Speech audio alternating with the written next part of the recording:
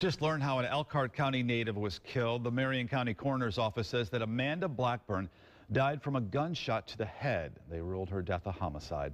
The 28-year-old grew up in Elkhart County. Her father is the pastor at First Baptist Church in Bristol. Police say that someone brutally attacked Amanda in her home Tuesday morning. Her one-year-old son was not hurt. Now, she was taken off a ventilator after her organs were donated. Her husband, who is a pastor in Indianapolis, said, "It's impossible to communicate all the emotions my heart has been forced to process. My wife was such a beautiful, gracious, loving woman of God. I have not only lost my ministry partner and support, but also my very best friend. There is no way to prepare yourself for circumstances like these." Now, neighbors say the couple had just announced they were expecting a second child. Police say there are no suspects, but they think it was a random act.